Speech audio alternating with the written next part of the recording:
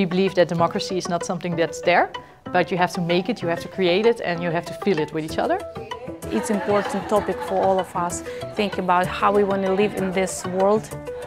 What the festival tries to do is to introduce democracy not as a political concept, but as a cultural concept. So that's why we have film, we have music, we have art installations, and not only talk shows. Where did you sleep last night? I think it's important that we give voice and give space to encounters that would otherwise not take place.